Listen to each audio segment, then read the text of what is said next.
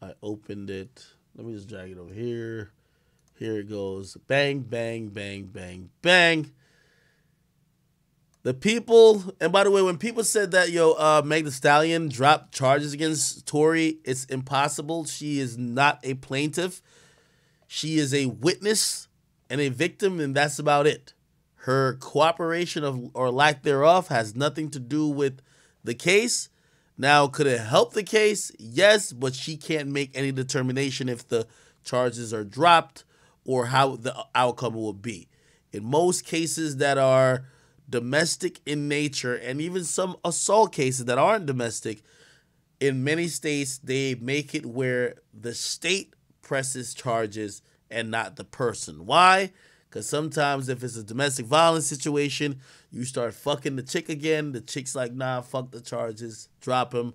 Then later on, the dude kills the chick, and everybody blames the state because they said, yo, you let her drop the charges when y'all should have really tried to prosecute. So the charges are always with the state in situations like this. So it's this people of the state of California versus Daystar Peterson. That is, of course, Tory Lanez. And I will go through what the fuck was, being asked for. Hold on. Let me just make this. Okay. The Honorable Judge, blah, blah, blah, da, da, da, da, da. Okay. So it's a motion. It's a motion, okay? It's a motion. And this is Tory's lawyer who signed off on it. Basically saying the intro, Tory's charged with a felony complaint of committing assault with Meg with the use of a semi-automatic weapon, blah, blah, blah. The people's case is based almost entirely, which is interesting. The people's case is based almost entirely. Well, again, this is Tory's lawyer, so of course, you know what I mean. And by the way, who knows if they have the full discovery yet? They haven't went to trial. Who knows if all the discovery has been turned over to Tory's lawyers? Maybe they're only presenting certain things in court so far, which might seem like it's only Meg, but I'm pretty sure maybe there's ballistic stuff, maybe there's others as proof, and supposedly there was eyewitnesses, but we don't hear anything about those now because maybe those things only are going to pop up if this is going to actually go to trial, right? But at least what Tory's lawyer is saying so far, hey, so far what y'all are telling us in court, because we haven't seen anything else, y'all saying basically this is some hearsay shit. And Meg said Tory shot her, and y'all are just rocking with it to have my client locked up. You were trying to, restrict his movement or whatever the case is, or do whatever that, bails come with. Evidence provided, blah, blah, blah, prosecution. There's evidence provided to the defense by the prosecution, discovery. Okay, so discovery was provided. Contains forensic and scientific reports as well as statements and independent third-party eyewitnesses which directly contradict the statements of Meg Thee Stallion. Whoa, that's interesting. Now, by the way, this is Tory's lawyer. We got to keep saying that, but still, you can't write to the court and just be lying blatantly, right? You know what I mean? So it says evidence that's in the discovery that contained forensic and scientific reports as well as statements from other people that were independent third-party eyewitnesses. They don't back up Meg Thee Stallion's statement saying that Tory shot her. That's pretty self-explanatory. So basically, they're saying, other than Meg saying that Tory shot her, which again, if that's the case, let's just fast forward this shit. Meg saying that she was walking away when she got supposedly shot, and if the whole case, or not the whole case, but the majority of the case is her statement saying Tory shot her, that's going to be a direct contradiction. How you see the nigga shoot you? We'll see. Both Meg Thee Stallion and Tory are public figures with extensive following on social media, millions of fans consume the music, blah, blah, blah. There's a protective order issued in November prohibiting Tory from disclosing the contents of the prosecution's evidence, prohibiting Tory's counsel from disclosing the contents of the prosecution's evidence outside the legal process. So basically, I'm guessing after he dropped his album, they went back to court. They put pretty much a gag order on Tory to say, shut the fuck up. And by the way, whatever you saw in the evidence docket that we turned over to you, you can't talk about. So Tory cannot talk about this stuff. He's trying to be able to talk about it. You know why? Because Meg recently came out accusing him of planting stuff in the media and also making up these false narratives, right? Procedural background, blah, blah.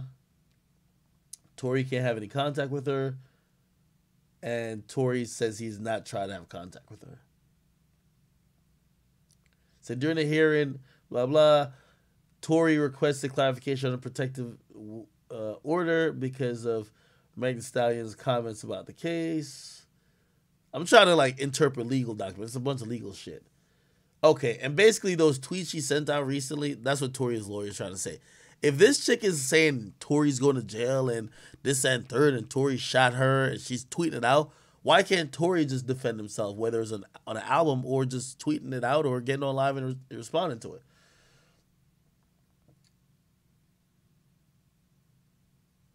Look, wait.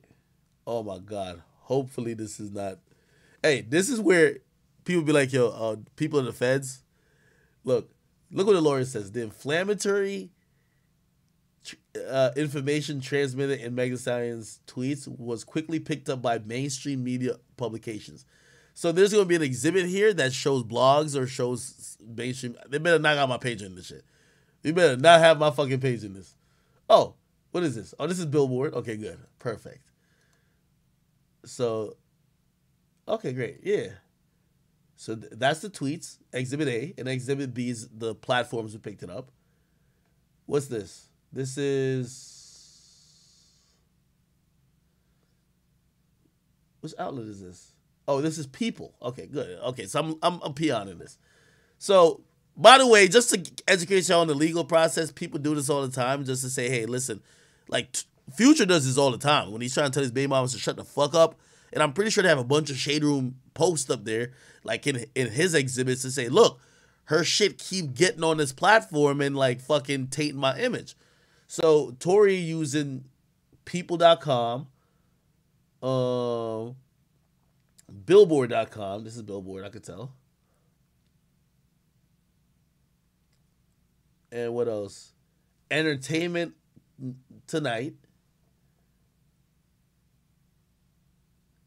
And what is this? Vulture. I think this is Vulture. Yep. Vulture. Okay, good. Bet. All right, cool. Anyway, let me just keep going.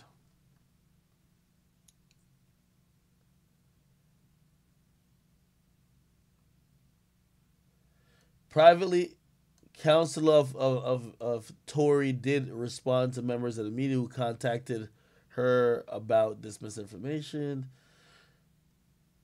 Is it in light of Megan Thee Stallion's tweets and the public attention to this matter, Tory asked that the court modify the protective order as it relates to him. That pretty much he could talk, right? Okay. Due to these limitations, Mr. Peterson is unable to respond meaningfully to any statements made by Meg, this and third. She has decided to open the merits of the case against Mr. Peterson to the public comment and shared strong opinions widely through social media. Both Megan Thee Stallion and Tory have acted, blah, blah, blah. Megan Thee Stallion insinuates that Tory's team had something to do with the media's confusion as to Tory's case, thereby maligning the integrity of both Tory and his counsel. As discussed here, the media confusion was due to publicly available information on the Los Angeles Supreme Court's website that had nothing to do with statements by Mr. Peterson or his team. More disturbing, Meg Thee Stallion's public statements, including her recent Twitter posts, state definitively that Tory shot her and that he's going to jail. There's significant evidence provided by the people to Mr. Peterson, which contradicts Meg Thee Stallion's statements. The evidence include, here we're talking about some evidence. Include evidence of gunshot residue implicating others. That's the cute way of saying I ain't gonna snitch on nobody, but y'all knew y'all found some gunshot residue on some other niggas. It wasn't just me. Hold up. Okay, holy. So basically, they're saying there was gunshot residue on other people outside of Tory. Interesting.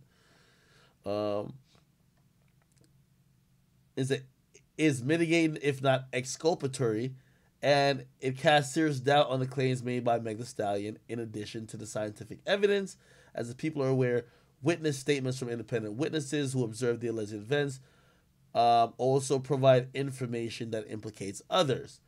As the protective order currently stands, Tory is unable to refer to any of the...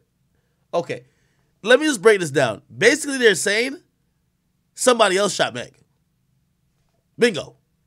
They're saying that based on the discovery given to them by the state of California, right? The DA's office in the county of Los Angeles, they're saying that maybe Tory did some shit, but the evidence also points to somebody else shooting Meg. There was gunshot residue when you shoot a gun. Usually, it's like some invisible shit, but you know what I mean? Gunshot residue is usually in the vicinity, and it's usually that residue is on the person that is firing the gun. You get me? They're saying if you find gunshot residue on someone else at that scene, someone else shot a gun, and how do you know that wasn't a gunshot that supposedly hit Meg? Second of all, they're saying independent witnesses. I gotta believe that independent witnesses means neither nobody that was probably in the car. I would have to say that because the security guard or Kelsey, are they independent witnesses? Maybe they are. But they're saying that those witnesses or that witness is saying that it was somebody else and not Tory that actually fired the gun. Now, this could be like kind of whatever, because if independent witness means the other people in the car, Tory had his bodyguard in the car. I'm pretty sure, I would hope his bodyguard would look at it and be like, I'm not about to tell the cops or